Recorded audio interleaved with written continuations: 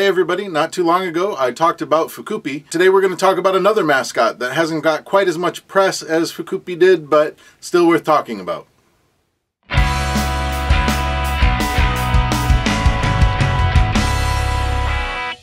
So as you may know, Japan is really intense on their character mascots.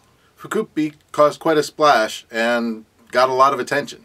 But there are a ton of other mascots in the country, and today we're going to take a look at one that I wouldn't have expected to come up. So today we're going to be talking about Katakkuri. So if you're familiar with the map of Japan at all, you'll know that it is made up of several islands. The northernmost island is Hokkaido.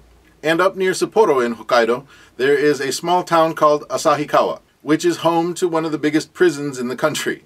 And it's not really a nice place to be. First you have all of the Hokkaido winter, plus it's a prison, so it's not exactly luxurious. So in the middle of September, the prison decided they needed to do something to improve their image.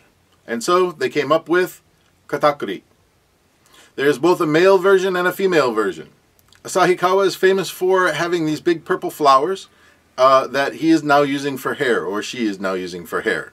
The mascot is wearing the warden's uniform, and evidently this idea is supposed to help show that the prison is part of the community and put a slightly softer face on it. I don't know how well they've done, but prisons in Japan have a pretty bad rap anyway, and I'm not entirely sure this one's going to help. There are a ton of mascots that you can find around the country. This is one of the strangest. So, if you're interested in learning more about some of the mascots in Japan, leave me a comment in the section below, and I will start to dig some up. Thanks for watching. You can find me on Google+, you can find me on YouTube, you can find me on Twitter, you can find me even on Facebook, although I don't visit very often. So if you like the video, please don't forget to like and subscribe and share it wherever you hang out online. So I will see you soon.